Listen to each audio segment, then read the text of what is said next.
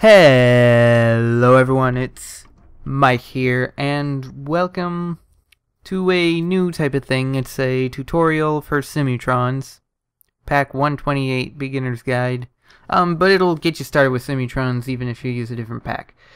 So, that's why I started on this screen first. It's a little bit different than where I normally start, which is in-game. We want to go ahead and select our pack. It'll load up.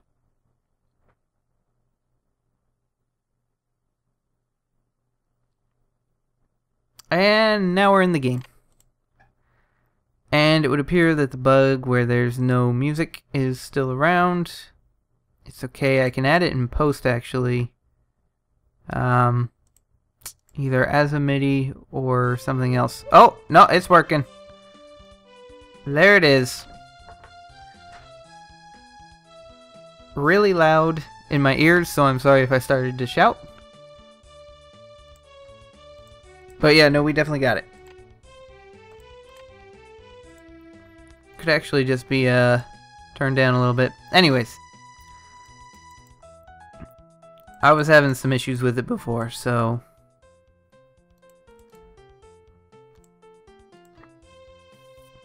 we'll just fix it up right there. And yeah. Anyways, let's go back to the main menu. So when you first start the game, you'll start here, like this. And so if we choose new game, we can choose a map. We can get a different random map. This is basically your map seed. And so if you know anything about random number generation, this will give you the same type of map every time, which is nice. This is your map size. You can make it any size you want. And yeah, the bigger it is, the more it's just going to put more strain on your machine. And you can actually see the size right here. That's going to take in RAM. So like if you had a 1024 by 1024 or something, or 152 I guess is what it wants to give me. It's going to be 79 megabytes, which isn't too bad for most modern machines. But we'll start out with a small map, because this will be plenty of size to start out. We'll go ahead and leave all the other defaults, but you can change all this stuff. And then actually there's a button here, Landscape Settings, that lets you kind of change how the landscape forms and how the different biomes form. There's a lot of values in here. We aren't going to go over those. This allows you to change if you're going to follow the timeline or if all the vehicles are available. So if you uncheck this, all the vehicles are available all the time. And all the factories are available all the time. If it's checked, then it has to follow the year. And beginner mode,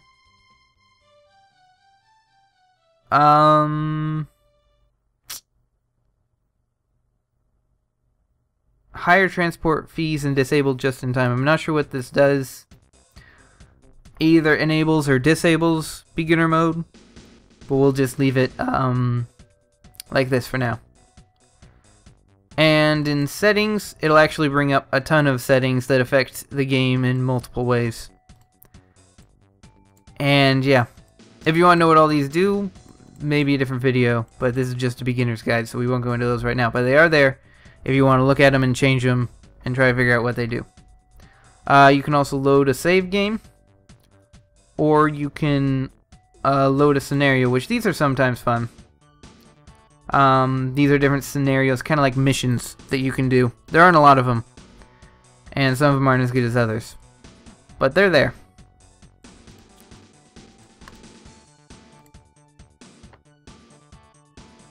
Oh, let me check this out as well. What else can you do from main menu? You can also load a game, load a scenario here, and play online. And I have a different video kind of explaining how to do that. Alright, so we're just going to go ahead and start a game. There we go. For whatever reason, we have lots of desert. I'm not used to working on a map like this, so let's see if we can get a new one. Just because I am really not used to that. kind of weird. Wonder if desert has been added. Because I don't remember desert from the past. Anyways, here's a map. This is kind of what you'll start with.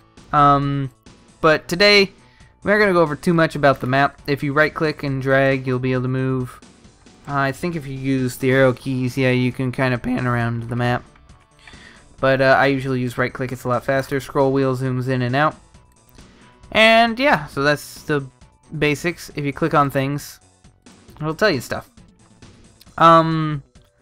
So you have all your tools up here. These are landscape tools, allow you to raise, lower terrain, build artificial terrain, which makes steep slopes. Instead, these will make soft. Pretty easy. Oh, and then you can also convert climates, apparently.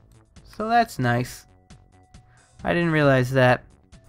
You can also raise the water by a level and drain the water by a level. That seems just a little bit dangerous. Oh, okay, if it's a basin. It's not a basin, apparently. Well, I don't see any basins, so how about this one? There you go. So yeah, you can like lower the water level or raise it. I can't raise it back to where it was, but you get the picture. Yeah, it's not too happy about it now. Alright. What other tools do we have up here? You have your basic construction tools, which let me just show you these real fast. We'll go ahead and use basic road tools.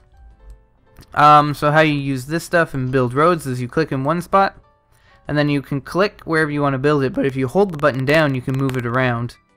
And then also, if you press Control while you're doing this, it tends to create straight roads. So like if we went over here, see how it's not... Usually it would connect back up to that road beside me, but since I'm holding Control, it tries to go straight. Same for this, actually. But yeah. So those are the road construction tools. You can also just click and drag, and that'll do the same thing. But then there's point to point as well.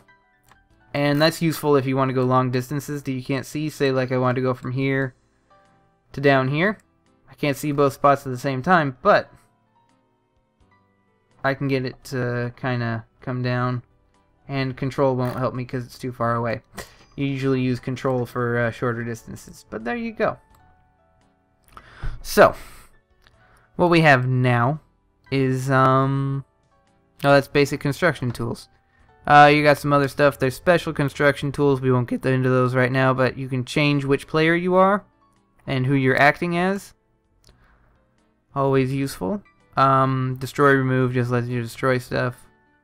Line management is something we'll come back to later. But when you want to make routes that you're going to go to often, you're going to want to make it a line. And here you can see all lines, and you can sort by vehicles, and oh, there's a bunch of stuff, and there's going to be a lot of information in here. Lists give you different lists of everything, so if we wanted a list of all factories on the map, you can get the factory list. There they are. Quite a few, actually, which is nice. Tourist destinations is another interesting one. And yeah, there's the mailbox. This will come up with any events that ever happen. And it'll keep that. Also in your options, you can have pop-up boxes for different things. You can also turn off pop-up boxes if you're having things that happen, but you don't really care about them. This is the place you can turn those off. So like, this is a pop-up box that goes away after so long. And this one you actually have to close. And then these are the types of things. And if you check these boxes off, then they completely turn off and don't actually tell you anything. Then we have the finances screen, probably the most important window for you to know about. In this screen, it gives you all the money. And the most important ones are cash flow and overall operational profit. So operational profit is how much money you're actually making, and not based on whatever you buy. Cash flow is where the money's going, and it includes everything. It's just everything, including stuff that you're buying that month. So you have to take that into account. And then there's some other useful things here that you might look at every once in a while. It can also be sorted by what type of vehicles are out there. So pretty nice. And you can choose between years or months just to see what your money's doing. You can take a screenshot. You can pause the game by pressing this button. Nothing will run. Fast forward with this button. Help. I've never actually read the how to play section. It might be pretty good. But yeah, look at all this stuff. I might have a read through that before I try to explain too much on a few things. But anyways, keyboard bindings is something that I do come to often, because you can basically, these give you all the different shortcuts, and shortcuts are good, especially because they allow you to do some things that you can't just click on. There's zoom in, zoom out, sliced map view, which shows you only one layer of the map, so it can be nice. There's keyboard buttons for going up or down a layer. Showing the grid can also be nice. It gives you nice grid lines for everything. And then this will rotate the map, so if you wanted to look at it from a different angle, you have that. And I think that's just about all of the buttons. Apparently it has this too, and this is only for pack 128, but if you're using a different pack, a lot of the buttons should be the same. There's only like 2 more things to go over here, and then probably be done for this episode. So you have your mini map. Probably the most important screen, especially if you have a larger map than this, because it shows you everything. And you can actually move around by clicking in this window and dragging, and it'll move you around the map, which is good. If you hover over factories on the mini-map, it'll show you kind of like their names. And because I often have it enabled, it might even go, okay, it's not, which is good. So if I were to check networks and factories, there we go.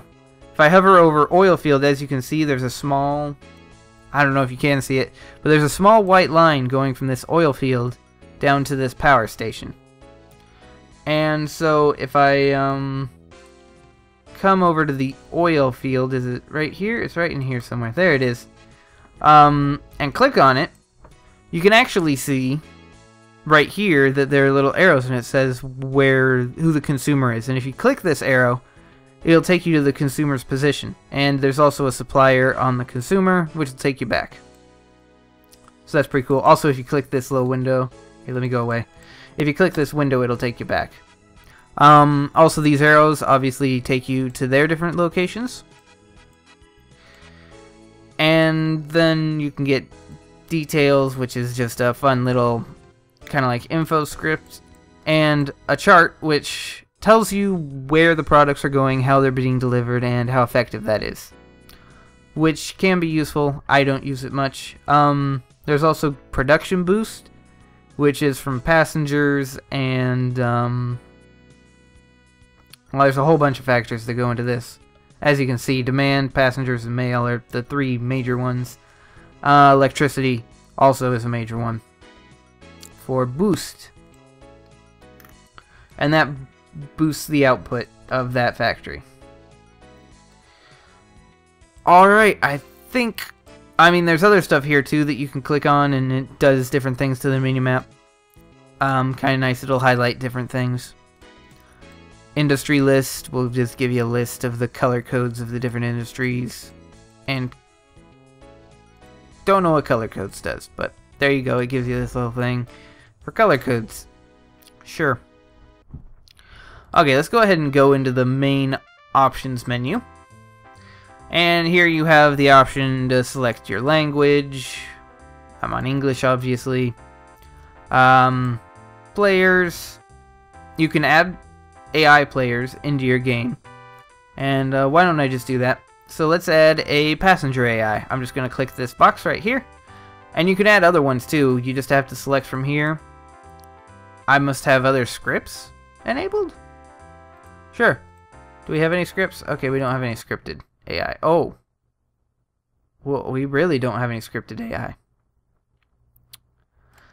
Anyways. Let me try to get into the game again. You get to see my nice now on Twitch thing.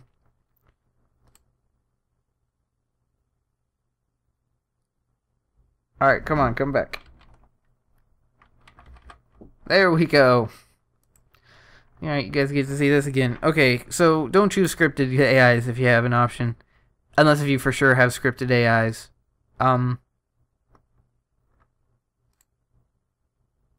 Let's go ahead and start the game again. Oh, one thing about the map seed is actually that it won't put cities and factories in the same spot. It'll just give you the same map. Okay. So now that we have that, we can go back into here. You can also switch players by pressing the arrow pretty fast. Public service actually gives you these fancy tools, but we won't look into those.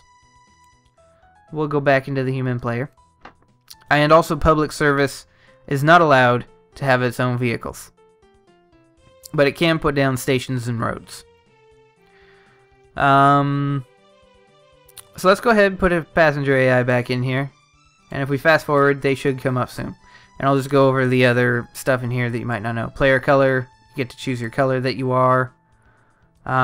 Display, a whole bunch of nice things in here. For whatever reason, my game is running at 10 FPS apparently. Wonderful. That's just what I wanted. Not really, but I don't know how to fix it. Then you can also make a new game, load game. You can save the game. Maybe. There we go. I just have so many save games. Yeah. As you can see, I tried to do this before, and I didn't have my mouse on screen, which really makes it bad. I don't know what we just saved the map as, but we saved it apparently. Alright, and I think that's what I wanted to show. Oh, we've got Tricky Transport is beginning to really go here, but this is what the AI will do. Just as an example, they'll begin doing whatever service you ask them to do. So this guy was a passenger AI, and so he's doing passenger transport. Often though, especially in Pack 128, these guys will go bankrupt. So we can actually look at him, which is pretty cool. If we go into players, we can see how much they're worth. And yeah, he spent some money. And I can't tell if it's going up or down. It seems to be going down. Anyways, you'll see public service in the negative a lot of the time, but they never go bankrupt. Which is nice. Because if they went bankrupt, then all these roads would be gone. Anyways, I think that'll be it for this episode. So, thank you all so much for watching. Stick around if you actually want to see how to start the game proper with actually building stuff. I know I've done it before, but I'm going to do it now in Pack 128, which is a little bit harder to get started with. But it's not too different. It's a lot the same. It's just prices are a lot more tight, and so you need to be more careful about how you do things. But we'll get into that in the next episode. And we'll probably switch maps, because I don't like this desert, so I'll figure out a way to get rid of it, I guess. Yeah. So until next time, I will see you all later. Bye-bye!